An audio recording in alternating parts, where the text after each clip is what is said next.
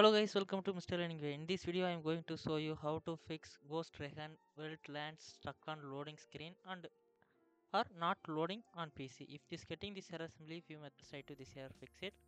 And before like this video, subscribe to support our YouTube channel. These steps working then only subscribe to support. And let's start the steps. First step for the run as admin. Then go stuff.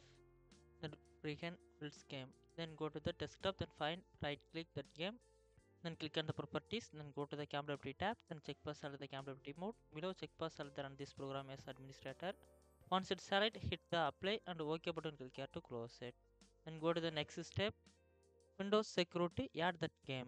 So go to that Windows search bar, then type that Windows security, then click to open it. Then click on the virus and threat protection. Then go to the manage settings, click on to open it. Then scroll down below, click on the add or remove exclusion, then click on yes, then click on the add an exclusion again, then select the file, then scroll down, then go to the desktop, then find that game,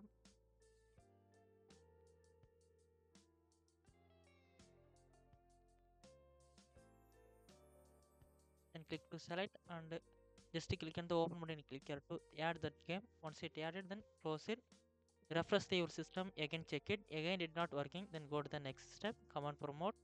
So go to the Windows search bar, then type that command promote, then just click on the run as administrator, then click on yes. This commands description insert, then copy to paste. First command for that nets win sec, give the space, reset, hit the enter. The next command ipconfig, give the space slash flash dns, hit the enter. The next command sfc, give the space slash scan, now hit the enter. This process will take some time, so wait, verification 100% is complete, then only come to next step. I will skip it. This 100% complete, then only then go to the next step. Then next step for the disable overlay in Steam.